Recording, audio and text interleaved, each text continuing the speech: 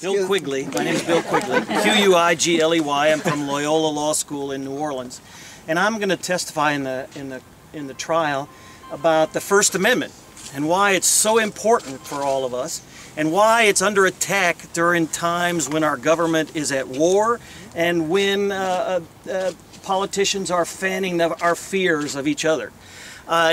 In our history, it has always been in times of war and times of fear that the First Amendment, our right to speak out, our right to gather and assemble, and our right to petition the government, they're so important, particularly at times of war, so that we can bring the issues of peace and justice to the government. But it's precisely at those times that the government cracks down the hardest. And they say, well, we'd love to let you speak, but we're worried about security. We're worried about law and order. We're worried about terrorists, and we're worried about everybody else.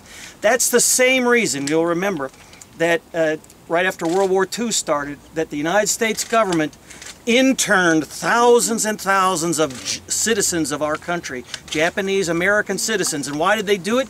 They said they did it because of military security needs. Why do they now have fences all around all of these Army bases all over the country, which they didn't have 10, 12 years ago? Because of security needs after 9/11. So when citizens used to be able to walk onto a base and used to be able to go and present their grievances to the Army brass, now the government says, well, we can't do that now because it's too scary. But it's precisely when the First Amendment is threatened that it's so important for all of us to stand up, to find our voice, to work together, and to do what it takes in order to petition the government and address the grievances that we have. And so that's what we're going to talk about, because these gentlemen who are on trial today, they went there peacefully. They were surrounded by dozens of young men and women who were, I'm sure, embarrassed to be caught up in these Ninja Turtle suits of shields and the like. And they had to do this goofy dance up to the front, which you will see in the courthouse.